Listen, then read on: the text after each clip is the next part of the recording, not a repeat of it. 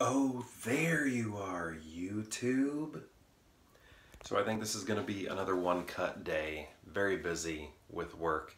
Normally, when the kids are down for their nap, I'm, you know, working out, doing something like that. Didn't happen today. Instead, I worked. So it was just, I don't know, no time to really do anything. Didn't, film any meals or anything like that. I just worked, took care of the kids, that sort of day. I Maybe you notice something different here if for some reason you follow along here. Normally when I part my hair, actually I'm always in hats because I don't like the way my hair looks right now during quarantine because I haven't seen a barber in forever. I guess like that it doesn't look so bad, but it does look bad a lot of the time. Anyway, I moved the part over to my right side today. Don't know why, just felt like doing it.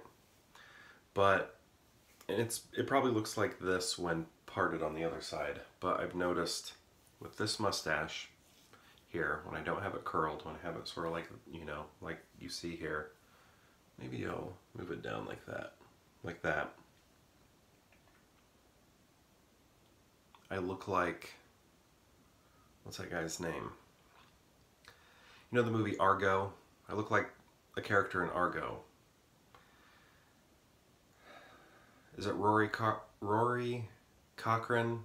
I looked him up earlier today, but his name is escaping me right now. Rory Cochrane. I think that's his name. I think if I'm getting anything wrong, it's his first name. I know his last name's Cochrane, but I just kind of feel like I got his vibes today with this hair, this terrible quarantine hair, this I can't get my hair cut hair, but I'm not complaining about that. I'm completely cool. Our barbers are actually open. You can get your hair cut.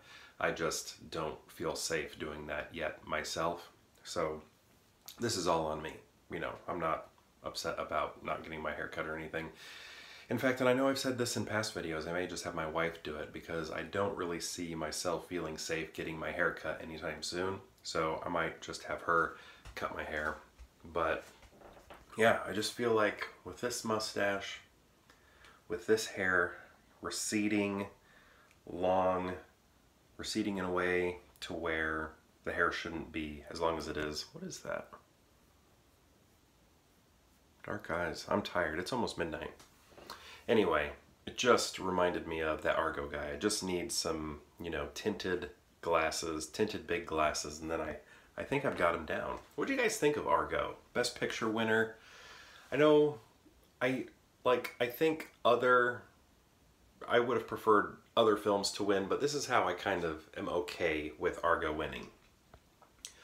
At the very end of the movie, when the end credits are rolling, and actually just during the movie, we see Planet of the Apes action figures at the end, and then we see Planet of the Apes. I think it's either the movie or the show on television. And also at the end of the movie, during the credits, we see Star Wars characters as action figures. So when I think about people who are going through watching all of the Best Picture winners, which I like to do, I'm sure there's going to be people doing that throughout history from here on out, watching all the Best Picture winners. For Best Picture of 77, they're not watching Star Wars, they're watching Annie Hall.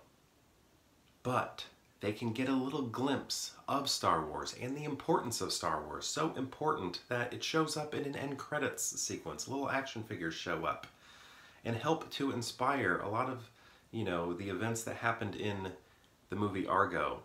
That will be seen in those end credits. So I love the idea that people will be watching all the way from Wings, the very first Best Picture winner, to currently Parasite, but whatever comes after, when they take that journey of watching all of the Best Picture winners, they're going to see a movie called Argo. They may not like the movie very much, maybe they'll love it, but at the very end they're going to see Star Wars action figures. They're going to see C-3PO standing there. They're going to see glimpses of Planet of the Apes.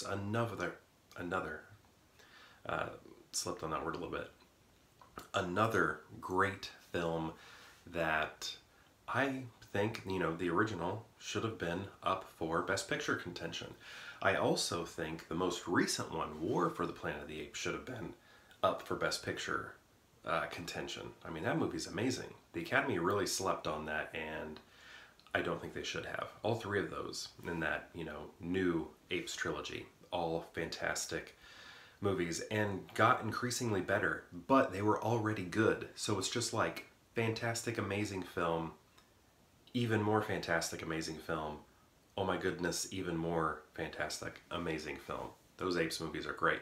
But I just love that, again, people down the road, people right now, just sort of discovering that they like the Oscars, watching all the Best Picture winners, when they get to Argo, regardless of whether or not they like the movie, they will encounter Planet of the Apes and Star Wars, and that makes me really happy.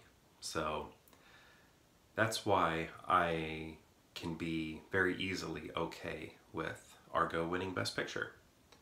You know, I think it's kind of a divisive one. I think people are more and more leaning against it. I'm sure that will sway the other way someday, perhaps. Maybe not, but I don't know. I can kind of see it swaying from, you know, people don't think it should have won to, it's fine.